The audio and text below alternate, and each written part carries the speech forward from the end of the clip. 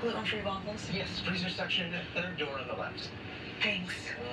Selena in a Smart and Final, she is like a well-oiled machine. Oiled cobra, ready to attack her grocery list, right? And she grabs everything in one fell swoop.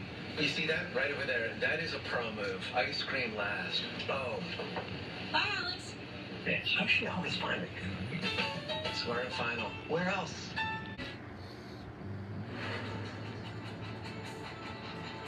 New at 10, the ABC 7 News I-Team uncovers new information linked to last week's raids in Oakland. Breaking news, a fast-moving wildfire in Butte County is already triggering evacuation orders. Late June rainfall today. What might tomorrow bring? I'll have the accurate weather forecast. Always live. ABC 7 News starts right now.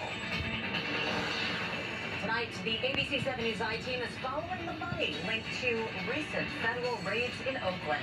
Good evening. I'm on the dates. And I'm Julian Glover. For the first time since those raids, we're hearing from Oakland Mayor Shingtown. Yeah, her home was among 4 locations raided by agents 4 days ago. We saw the FBI, the IRS, and U.S. Postal Inspectors spread out across Oakland looking for evidence. And now the ABC 7 News I-Team is following the money, uncovering new information linked to the FBI's political corruption investigation. I-Team reporter Stephanie Sierra discovered the alleged fraud schemes date back to 2016.